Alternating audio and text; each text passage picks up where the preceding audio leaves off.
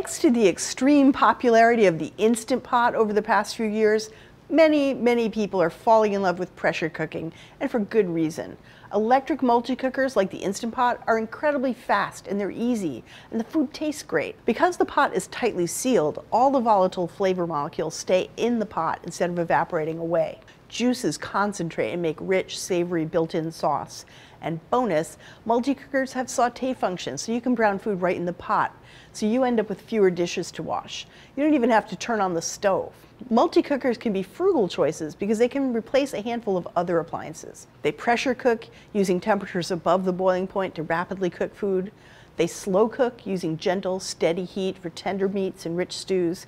They cook rice and grains, replacing a rice cooker, and even make yogurt, so you don't need a yogurt maker either. And most also function as a steamer, and a few even claim to bake and to sous vide. Trouble is, there are lots of brands at a huge range of prices, so which is the best one to pick? To find out, we bought 13 multi-cookers in both 8-quart and 6-quart sizes, priced from about $77 to nearly $250. And then we made a ton of food. We pressure cooked 13 batches of beef stew, 13 batches of Boston baked beans. Then we slow cooked 13 more batches of both beef stew and baked beans, and we pressure cooked 13 batches of white rice. Now along the way we evaluated how easy the multi-cookers were to set, to cook in, and clean up, and most importantly, how well the food came out. Now to understand our cooking results, we tracked the temperature of water in each machine at the low and high pressure settings for 15 minutes each, and the slow cooker on low for 5 hours. And when we got close to finding a winner, we pushed the top 2 models a little bit harder. We made pressure and slow cooked North Carolina style pulled pork, and we compared the results. Finally, in our very top contender, we made cashew yogurt, and since it claimed to also do sous vide cooking, we made sous vide soft poached eggs. Now first, the good news.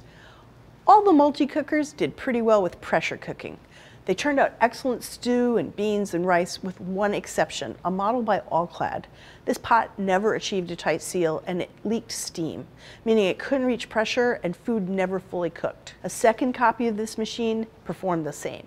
Now we did find that our water temperature tracking test revealed that 2 models reached their full temperatures faster and stayed there more consistently than others, which we really appreciated. More models started to choke when we tried slow cooking. In fact, slow cooking has always been our biggest disappointment with multi-cookers.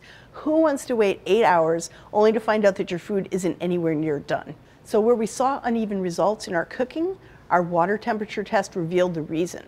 The temperatures of some of these machines fluctuated quite a bit throughout cooking and took much longer than others to reach their target temperatures. As a result, some of these models took up to 2 hours longer than higher performing models to fully cook beef stew and beans. One even hovered in the danger zone where bacteria can grow a little bit too long. That's between 40 degrees and 140 degrees Fahrenheit. That gave us concerns about food safety. Now the takeaway? How long a multi-cooker takes to reach its maximum temperature and how well it holds that temperature consistently is the key to well-cooked food in these machines. We also saw differences in how the machines seared or browned food. Now we've always known that if you can brown the food first before pressure cooking or slow cooking, the final flavors are much better. Now while these all have searing, browning, or sautéing settings and they kind of mix them all together, so there's no consistency, they also vary from machine to machine in how well they worked. Some were hard to figure out. The best just indicated low, medium, and high temperatures on their controls without overcomplicating things. We also liked when models signaled that they were preheating and then alerted us when they were hot and ready to saute food. Sadly, a few of these multi-cookers had really weak heat, and they barely softened the onion or browned the beef for the stew. We need real power at our disposal to make this function worthwhile. Now, aside from how well they performed, there were a few key ease of use factors that really separated the best from the worst. In general, we found digital screens were much easier to read compared to busy buttons, knobs, and dials. Next, very annoyingly, some of these machines don't let you adjust the settings without shutting down and starting over. Obviously, we really preferred ones that let us make changes in progress. And here's something to know. While most typical interior cooking pots spin around and drive us crazy when we saute and sear in them, 2 of the models had pots that were anchored in place by silicone handles, and those stayed cool throughout cooking and made them really easy to lift. That's great design. On the bad design side, 2 models had big, heavy attached lids. Those just got in the way while we were loading ingredients or sauteing food. We prefer lids you can take right off. Another thing to check, the material of the cooking pot. Some were plain stainless steel, while others were nonstick coated. We found the stainless steel pots seared and sauteed more deeply and evenly, and they developed more flavorful fond than the nonstick cooking pots. The dark interiors of those nonstick pots also made it harder for us to see and monitor browning. But those nonstick pots, they're much easier to clean than stainless steel pots. It's your call about which you prefer. Finally, when you're pressure cooking, releasing steam is done 2 ways. A slow natural release that lets cooking wind down over 15 minutes or so, and a quick release where you stop cooking fast by pressing a valve that sends steam shooting out of the pot. And when you're used to it, I have to admit the jet of steam is kind of cool, but it's also kind of scary. And a lot of machines make you keep pressing the valve the whole time the steam is shooting out, and your hand is really near that jet of steam. You can use a tool like a wooden spoon to press down on the valve, but it's still a bit fraught. We loved a few models that use a simple steam release switch, so you can keep your hands away from the hot jet of steam. This is a really nice innovation. Now, size. As I mentioned, we tested both 6 and 8 quart sizes.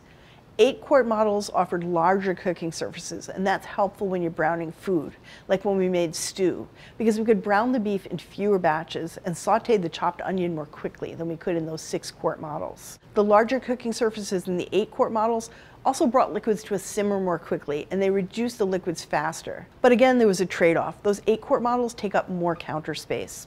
While we recommend you get an 8-quart multi-cooker if you have the space, we did find that most 6-quart versions of our favorite multi-cookers were fine, as long as you don't mind sauteing or browning food in more batches.